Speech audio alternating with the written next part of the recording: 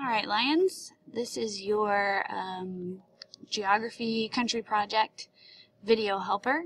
So you can go to readylibrary.com and click on the Geography Country Project link here, or you can go straight to macandvia.com and log in there, or you can click on this icon right here and go to Macandvia that way. But if you come to the library website, readylibrary.com, and click here, it's going to take you straight into the Geography Country Macandvia group. I'm going to show you some resources that you may want to use for this project. Here's a link to Google Drive if you want to take notes in Google Drive. Here is an APA formatting and style guide helper. And this app right here, Cite This For Me, this is a Google Chrome extension that you may want to add to your Google Chrome. And when you add it, it's going to appear up here, and it's going to look just like this, because it will help you cite some of the websites that I'm going to show you. So in here we have the CIA World Factbook, which you can open up, and then you can select the country that you are researching. And once you select the country you're researching, you'll notice down here there's lots of information and introduction. There's a section on geography. There's a section on people in the society. If you choose to use the CIA World Factbook, you'll want the Cite This For Me extension, so then you can click on it, make sure it says APA, and then it will give you the citation for this website, which you will copy and paste into your references page for this assignment. And then, of course, up here there's some additional information about this country as well that you can use. Another source that you may want to use is the 2016 World Population Data Sheet.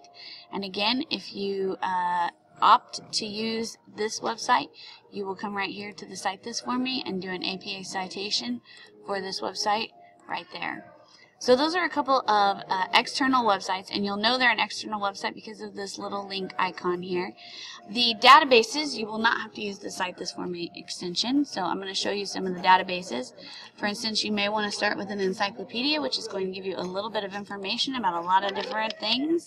So I'm going to type in my country here, and then I'm going to click on the country, and now it's going to take me into the Mexico article. One of the great things about Encyclopedia Britannica is that the citations are right here, so you just click APA, copy and paste this into your references page, and then let's say you want to use this image for your assignment. You can come up here to Cite, click on the Cite, make sure it says APA, and then copy and paste this image citation. Any images that you pull off the internet that you're going to use in your project, you need to provide a citation for in your references page, as well as the citations for the information. Okay, so Britannica School World Book is another encyclopedia that you can choose to use.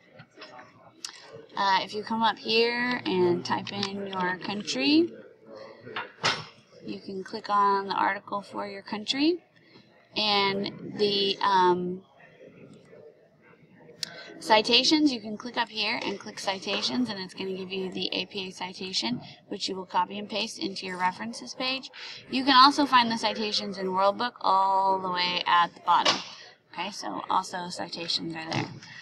Alright, so you may want to start with CIA World Factbook, maybe the World Population website, and then perhaps an encyclopedia article, and then if you're still needing information about your country, I recommend Student Resources and Context. This is a great database. So I'm going to type in my country, and this database has the Gale to Google connection, so you can sign in with your Google account, and once you're signed in, then you can actually download anything from this database directly into your Google Drive. So for this assignment, you're probably going to want to stick to reference materials about your topic, and then one great thing about Student Resources and Context is it also has images. So for instance, if you wanted to use an image from this database, you would simply just click on the image, and then you would make sure that you get the APA citation. So you come up here to Citation Tools, click on APA, and then you can copy and paste the citation into your references page for that image. Okay.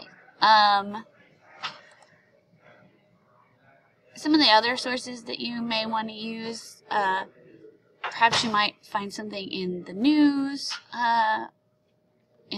over here, and then also you can come over here and click on references over here, or primary sources, or whatever you're looking for. Okay.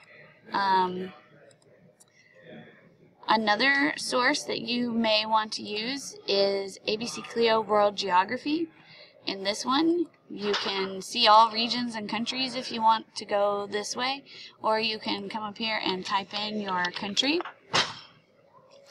And then there'll be various types of articles. So there's 190 reference articles, 62 biographies, 10 timelines, facts and figures, glossary and terms. So depending on what you need, you can click on these and then click filter. And so here is some of the different timelines that they offer for this country. Okay. And then if you want to clear it, you just unclick it and click filter again. And then let's say you want to use this article right here. You come up here to cite, and you're going to choose the APA citation, copy and paste it into your references page. The GVRL, if you're still looking for some of those piece of information that you're not entirely sure about, you can certainly come up here to the GVRL. Again, this has the Gelda Google Pass, so you can sign in with Google, and then you can type in your country. And let's say you want to use this article right here.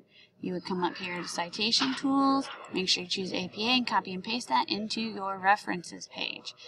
Another thing that you can do is in the GVRL, you can also come over here and decide what type of document you're looking for, and click on the type of document you're looking for to narrow the search. Okay? Alright, so that's the GVRL. Explorer is going to be, Explorer and Power Search are both going to be just additional databases that you can use if you're still looking for information, and they work very similar to some of these others as far as citations and stuff. If you, as always, if you need any help along the way with your research, please feel free to come by the library and see me, and I will be happy to assist you. And you can also email me at lambertn.friscoisd.org if you need help along the way too. And good luck with your research, Lions.